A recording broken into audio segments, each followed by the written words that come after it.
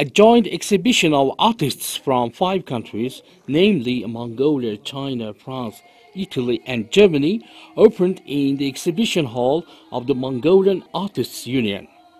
The Mongolian Artists Union, Art Exchange Societies of China and France, and Tuurain tamgat nutag, Land with Hooves Prints NGO, are jointly organizing the international exhibition in Mongolia. The exhibition, being held within the One Belt, One Road initiative of China, displays 100 fine artworks and photographs performed by the 5 countries' artists, and all the works have connection to the culture of the Silk Road countries in steppe. The exhibition has toured in France, Italy, and Germany. The project aims to study similarities of artists' expression in the Silk Road countries from the perspective of theory and history, and elucidate features of the culture and mindset. The exhibition will be open for a week.